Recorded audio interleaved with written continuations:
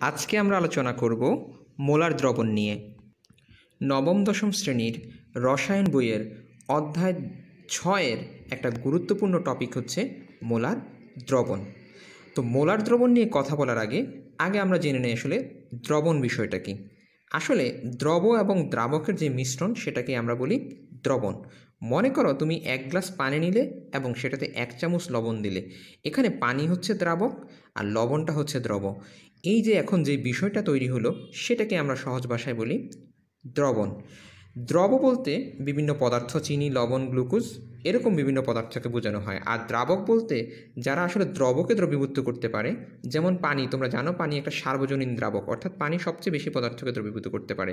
Alcohol, acid, তারপরে তোমরা spirit, এরকম অনেক দ্রাবক রয়েছে। এখন দেখো এই দ্রবণ আসলে কয় ধরনের হতে পারে। দ্রবণ হচ্ছে 2 ধরনের, একটা হচ্ছে গাঢ় দ্রবণ আর একটা হচ্ছে লঘু দ্রবণ। গাঢ় দ্রবণ বলতে আমরা আসলে কি বুঝি, তুমি দেখো, যদি আমি তোমাকে 2টা পাত্র দিই, এটা হচ্ছে একটা পাত্র, এটা হচ্ছে একটা পাত্র, 2টা পাত্রের আয়তন মনে করো সমান, এটাও হচ্ছে 250, এটার মধ্যে 250 মিলিলিটার পানি রয়েছে, এটার মধ্যে 250 মিলিলিটার পানি রয়েছে। এখন তুমি যদি এটাতে 10 গ্রাম লবণ দাও এবং এটার মধ্যে যদি 15 গ্রাম সোডিয়াম ক্লোরাইড লবণ দাও, তাহলে বলো তো কোন পাত্রে, অর্থাৎ এ পাত্রের দ্রবণের মানে গাঢ় দ্রবণ হবে না বি পাত্রের দ্রবণটি গাঢ় দ্রবণ হবে।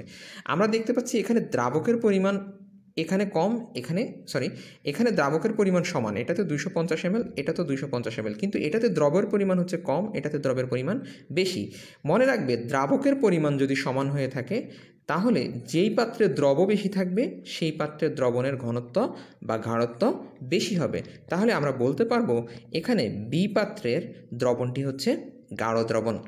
তেমনি দেখো এখানে আরও 2টা পাত্র রয়েছে। এ পাত্রের মধ্যে 250 মিলিলিটার পানি রয়েছে, এটার মধ্যে রয়েছে 200 মিলিলিটার পানি রয়েছে, এটার মধ্যে 250 মিলিলিটার পানি রয়েছে। এখন তুমি যদি এটা তো এই পাত্রে যদি তুমি কী করো, 10 গ্রাম সোডিয়াম ক্লোরাইড নাও, এই পাত্র 10 গ্রাম সোডিয়াম ক্লোরাইড নাও। লক্ষ্য করো এখানে তুমি কিন্তু 2টা পাত্রেই সমান পরিমাণ দ্রব দিয়েছো, কিন্তু প্রথম পাত্রে দেখো, প্রথম পাত্রে দ্রাবকের পরিমাণটা হচ্ছে কম, দ্বিতীয় পাত্রে দ্রাবকের পরিমাণটা হচ্ছে বেশি। তাহলে মনে রাখবে যখন দ্রবের পরিমাণ সমান থাকবে কিন্তু দ্রাবকের পরিমাণ বেশি থাকবে, যে পাত্রে দ্রাবকের পরিমাণ বেশি থাকবে সে পাত্রের দ্রবণের ঘনত্ব কম হবে, অর্থাৎ এটি হবে লঘু দ্রবণ আর এটি হবে গাঢ় দ্রবণ। আশা করি তোমরা বুঝতে পেরেছ। এবার আসো আমরা মোলার দ্রবণ নিয়ে কথা বলি। মোলার দ্রবণ কাকে বলে? মোলার দ্রবণ হচ্ছে একটা নির্দিষ্ট তাপমাত্রায় 1 লিটার দ্রবণের মধ্যে যদি 1 মোল দ্রব দ্রবীভূত থাকে তাহলে ওই দ্রবণকে আমরা মোলার দ্রবণ বলবো। আমি আবার বলছি, একটি নির্দিষ্ট তাপমাত্রায় 1 লিটার দ্রবণের মধ্যে যদি 1 মোল দ্রব দ্রবীভূত থাকে তবে ওই দ্রবণকে আমরা মোলার দ্রবণ বলবো। এখানে একটা বিষয় লক্ষ্য করো, এখানে তাপমাত্রা নির্দিষ্ট করা কেন? কারণ তোমরা সবাই জানো যে তাপমাত্রা যদি বাড়ানো হয় তাহলে দ্রাবকের দ্রবণীয় করার ক্ষমতা বাড়ে, অর্থাৎ দ্রাবক আরও বেশি পরিমাণ জিনিসকে দ্রবীভূত করতে পারে। এই জন্য এখানে একটা তাপমাত্রা নির্দিষ্ট থাকতে হবে।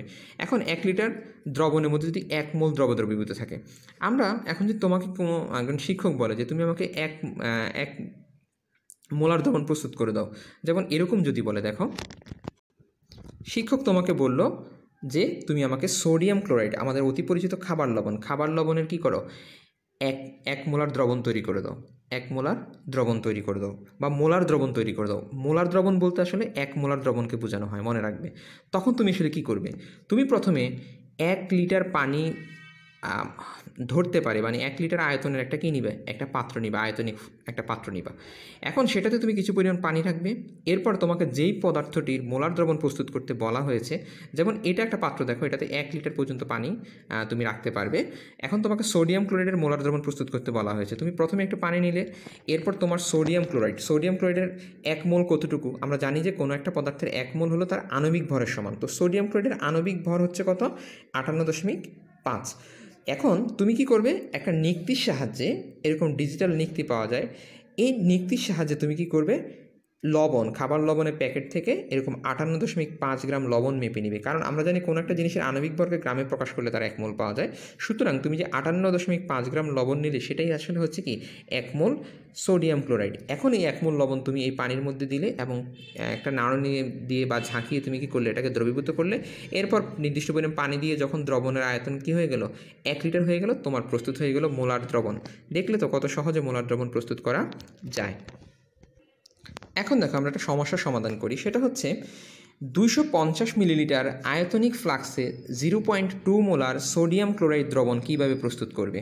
অর্থাৎ তোমার শিক্ষক তোমাকে বলল 250 মিলিলিটার একটা আয়তন ফ্লাক্স দিল এবং বলল এটাতে কী করো, তুমি সোডিয়াম ক্লোরাইডের 0.2 মোলার দ্রবণ প্রস্তুত করে দাও। তাহলে তুমি আসলে কীভাবে দ্রবণ প্রস্তুত করবে। তুমি দেখো, তুমি একটা আয়তনিক ফ্লাক্স নেবে, একটা লবণের প্যাকেট নেবে এবং সেই লবণ মাপার জন্য নিকটি নেবে।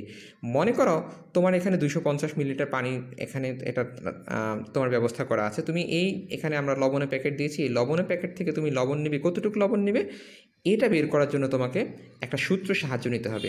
দেখো সূত্রের সাহায্য কি, এখানে হচ্ছে ডাব্লিউ হচ্ছে গ্রাম এককে প্রকাশিত ভর, অর্থাৎ কতটুকু লবণ তোমার নিতে হবে। এই যে দ্রবণ কীভাবে প্রস্তুত করবে, অবশ্যই তোমাকে একটা নির্দিষ্ট পরিমাণ লবণ নিতে হবে, সেই লবণের পরিমাণটা কত সেটা বের করার সিস্টেমটা হচ্ছে এই সূত্র দিয়ে। এটা কীভাবে করবে দেখো, তোমরা এখানে একটা সূত্র দেখতে পাচ্ছ, আমি লিখেছি W equal to SVM by কত 1000।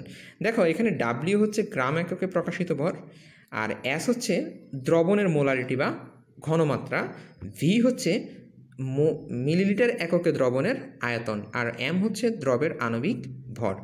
এটা এখন তোমাকে এখানে কী পরিমাণ দ্রব নিতে হবে সেটা তুমি বের করবে, এই ডাব্লিউর মান বের করলেই তোমার বের হয়ে যাবে অঙ্কটা। দেখো আমি যদি এখানে আমাকে দ্রবণ প্রস্তুত করার কথা বলা হয়েছে 0.2 মোলার, তাহলে আমি এখানে এই যে আমার এখানে যেমন এস রয়েছে, এসের জায়গায় আমি কি বসাবো 0.2 বসাবো, ইন্টু 250 ml। আমার দ্রবণের আয়তন হবে কত 250 ml। এই যে তোমরা এখানে ভি দেখতে পাচ্ছ, ভি মানে হচ্ছে ভলিউম, ভলিউম মানে হচ্ছে কি আয়তন, তাহলে এখানে তোমরা 250 বসাবে। এরপরে এম হচ্ছে আণবিক ভর, অর্থাৎ দ্রবের আণবিক ভর। এখানে কোন দ্রবটি আমরা নিতে বলেছি, সোডিয়াম ক্লোরাইড নিতে বলেছি। দেখো সোডিয়াম ক্লোরাইডের আণবিক ভর একটু আগে আমি বের করেছি 58.5, সেটা তুমি এখানে ইউজ করবে। এরপরে হচ্ছে 1000, এখন ক্যালকুলেশন করলে রেজাল্ট হবে 2.92 গ্রাম।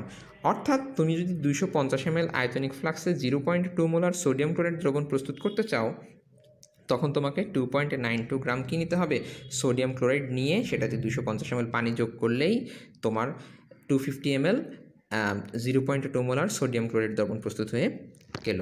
আশা করি বুঝতে পেরেছ। এখন দেখো আমরা এতক্ষণ আসলে মোলার দ্রবণ সেই জিনিসটা জেনেছি। এবার দেখো আরও একটা নতুন টার্ম, সেটা হচ্ছে মোলারিটি। এখন মোলারিটি কি, মোলারিটি হচ্ছে আসলে একটি নির্দিষ্ট তাপমাত্রায় 1 লিটার দ্রবণের মধ্যে কোনো একটা পদার্থের যত মোল দ্রবীভূত থাকবে সেটাকেই বলা হবে ওই দ্রবণের মোলারিটি। অর্থাৎ তুমি যদি 1 লিটার পানির মধ্যে কোনো একটা বস্তুর 1 মোল দ্রবীভূত করো, তাহলে সেই দ্রবণটার আয়তন হবে 1 মোলার বা 1 মোল। সেই দ্রবণটাকে আমরা বলবো আয়তন না, সেই দ্রবণটার ঘনমাত্রা হবে 1 মোল।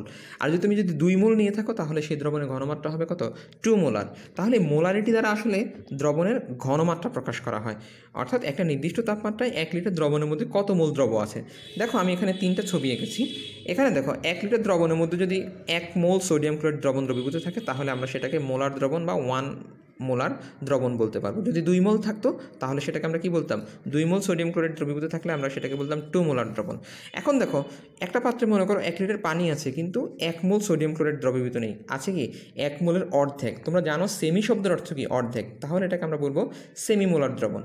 অর্থাৎ 58.5 গ্রাম হচ্ছে 1 মোল সোডিয়াম ক্লোরাইড, সেটাকে অর্ধেক করলে যেটা হয় সেই পরিমাণ লবণ যদি এখানে দ্রবীভূত থাকে, তাহলে আমরা সেটাকে বলবো সেমি মোলার দ্রবণ।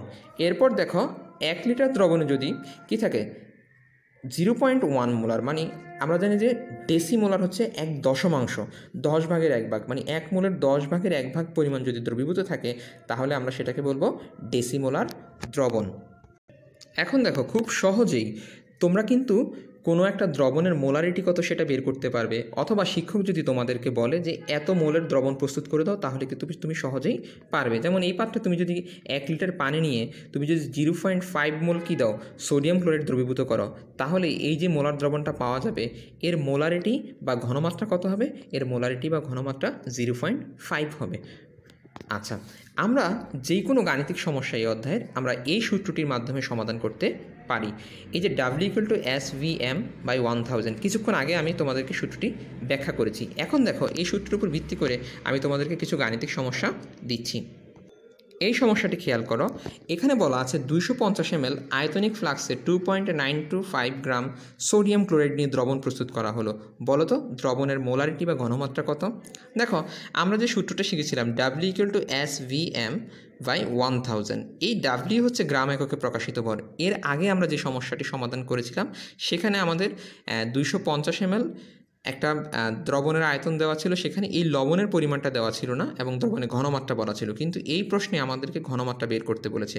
তাহলে দেখো ঘনমাত্রা এখানে হচ্ছে এস দ্বারা ঘনমাত্রা প্রকাশ করা হয়, অর্থাৎ এর মান বের করতে বলেছে। তাহলে এই সূত্রটি থেকে আমরা যদি এর মান বের করতে চাই, এস ইকুয়াল টু হবে W × 1000/VM। তোমরা এটা একটু ক্যালকুলেশন করলে এই সূত্রটা পেয়ে যাবে। অর্থাৎ এই সূত্র দ্বারা যদি তোমাকে ঘনমাত্রা বের করতে পারে তাহলে ঘনমাত্রা থাকবে এদিকে, আয়তন বের করতে বললে আয়তন থাকবে এদিকে, অথবা যেই পদার্থটি দ্রবণে দ্রবীভূত আছে সেই পদার্থের আণবিক ভর বের করতে বললে তুমি অর্থাৎ এম এর মানটা বের করবে। আর যদি নর্মাল ডাব্লিউ মান বের করতে বলে তাহলে তুমি ডাব্লিউ ইউজ করবে। এখন দেখো যেহেতু আমাকে এখানে মোলারিটি বা ঘনমাত্রা বের করতে বলেছে, আসলে আমাকে এর মান বের করতে বলেছে। তাহলে এখানে আমার কী কী জিনিস দেওয়া আছে দেখো, 250 ml দেওয়া আছে, মানে দ্রবণের আয়তন V দেওয়া আছে। যেহেতু সোডিয়াম ক্লোরাইড বলা আছে, সোডিয়াম ক্লোরাইডের আণবিক ভর আমি এখানে জানবো। ডাব্লিউ হচ্ছে গ্রাম এককে প্রকাশিত ভর। দেখো এখানে কত 2.925 গ্রাম সোডিয়াম ক্লোরাইড দেওয়া হয়েছে, তাহলে ডাব্লিউর মান এখানে বলবে 2.925 এবং ক্যালকুলেশন করলে তুমি আসলে এটার অ্যান্সার পেয়ে যাবে। এই প্রশ্নটা আসলে অন্য কোনো প্রশ্ন নয়, এই প্রশ্নটা একটু আগে আমরা যে প্রশ্নটা আলোচনা করেছিলাম এই প্রশ্নটাকে কী করেছি, একটু মডিফাই করেছি। তাহলে অ্যান্সার হবে 0.2 মোলার। আশা করি তোমরা বুঝতে পেরেছ। এবার আসো টেস্ট ইউর সেলফ। এতক্ষণ যে কথাগুলো বললাম এই কথাগুলো এবং এই সূত্রের উপর ভিত্তি করে তুমি কিছু কাজ করতে পারো, এবং তোমাদেরকে অ্যাডভান্স চিন্তা করার জন্য আমি দুইটা প্রশ্ন এখানে দিয়েছি। তোমরা ভিডিওটি পজ করে চাইলে এই প্রশ্নগুলোর অ্যান্সার বের করে কমেন্ট সেকশনে উত্তরগুলো লিখতে পারো। কাদের উত্তর হয়েছে, যাদের উত্তর হবে সেটাতে আমি লাইক দেবো, যাদের উত্তর হয়নি সেটাতে আমি সঠিক উত্তরটা জানিয়ে দিব। দেখো টেস্ট ইউরসেলফের প্রথম প্রশ্নটা হচ্ছে 1 লিটার 0.5 মোলার সোডিয়াম কার্বনেট দ্রবণের মধ্যে কী পরিমাণ সোডিয়াম কার্বনেট আছে। দেখো এখানে দ্রবের পরিমাণ জানতে চেয়েছে, তাহলে তোমরা জানো এখানে ডাব্লিউর পরিমাণটা বের করলেই আসলে হয়ে যাবে। এখানে এটা হচ্ছে দ্রবণের আয়তন অর্থাৎ V, আর এটা হচ্ছে তোমার কি, এটা হচ্ছে দ্রবণের ঘনমাত্রা অর্থাৎ S, আর সোডিয়াম কার্বনেটের আণবিক ভর তোমাকে বের করে নিতে হবে, সেটা হচ্ছে M এর মান বের করবে।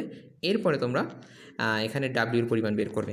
আচ্ছা, এরপরে প্রশ্নটা হচ্ছে 10% সোডিয়াম হাইড্রক্সাইড দ্রবণ মানে কি। 10% সোডিয়াম হাইড্রক্সাইড দ্রবণ মানে কি এটা তোমরা আমাকে একটু বলার চেষ্টা করো চিন্তা করে। আর এরপরে প্রশ্নটা হচ্ছে 10% সোডিয়াম হাইড্রক্সাইড দ্রবণের ঘনমাত্রা কত হবে। সর্বশেষ প্রশ্নটা হচ্ছে 100 ml দ্রবণে 4 গ্রাম HCl দ্রবীভূত থাকলে দ্রবণের মোলারিটি কত হবে। আশা করি তোমরা প্রশ্নগুলোর অ্যান্সার দিতে পারবে। ধন্যবাদ এ পর্যন্তই আজকে। আর তোমাদের কোনো প্রবলেম থাকলে তোমরা কমেন্ট সেকশনে আমাকে জানাও, আশা করি তোমাদের সমস্যার সমাধান পেয়ে যাবে। তো আজ এ পর্যন্তই, এখানেই সবাইকে আল্লাহ হাফেজ জানিয়ে আমাদের ভিডিও শেষ করছি। ধন্যবাদ সবাইকে।